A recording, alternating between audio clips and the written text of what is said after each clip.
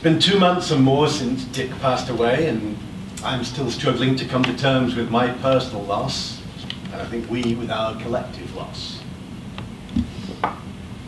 I went down to see him on Dick's last Friday when he was in hospital, and despite the oxygen mask and the wheezing, the Kreutzar I knew and loved was still there. Every few minutes, he'd take off the mask and tell me to stop wasting time and go back to school. Dick had a work ethic that drove him forward and drove other people mad.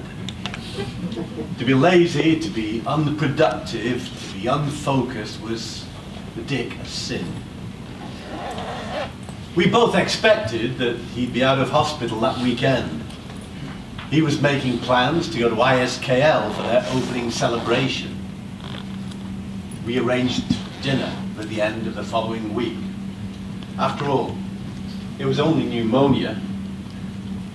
When I finally left, I got the usual knuckle-crushing handshake. I never thought for a moment that that would be the last time that I would see him. That same night, he had a heart attack and went into intensive care. Dinner, once a month, was only part of our relationship. Dick would call me between 6 and 6:30 a.m. every working day. He was known in my office as my Skype boyfriend. It might be a 5-minute conversation, but just as likely it would be 5 seconds. He'd hang up before I even had time to say hello. That unmistakable Skype call would sound, and his little bald head and beady eyes would appear.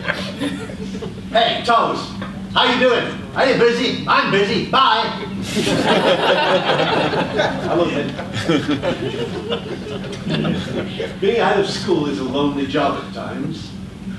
We're friendly with lots of people we work with, but we aren't their friends. Dick was the perfect listener because he knew what it was like to be a school head. And meanwhile, being executive director of EARCOS can be similarly isolating. We knew that we could confide in each other, vent when we needed, and trust each other implicitly.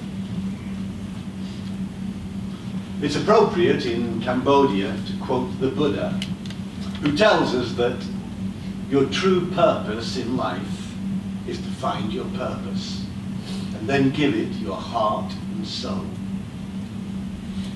Dick found his purpose in EARCOS, and he gave it all he had every single day.